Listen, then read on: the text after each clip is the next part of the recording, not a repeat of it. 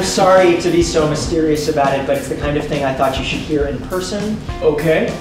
I also thought you might have an idea of what it is. I haven't seen you in 25 years. I have no idea.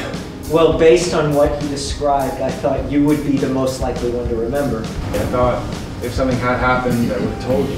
I certainly hope so. Okay, so forget it. I don't like that at all, him contacting you out of the blue and getting you all upset. That's what I used to recite to you on the way to the creek.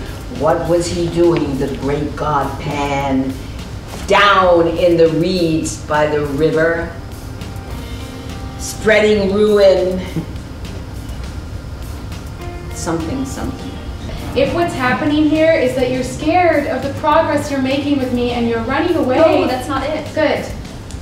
Because you're young, and you haven't been doing this for very long, and you have a really good shot at getting better. You don't remember any of this, do you? Nope. You don't think? No, I don't think so. I've been living in hell since your mom told me this, kiddo. I haven't slept at all last night. Well, you can forget about it. That you would hide this from me, that you might have been...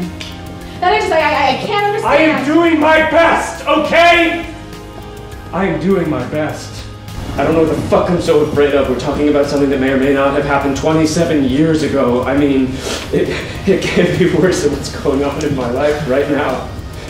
It can't be worse than that.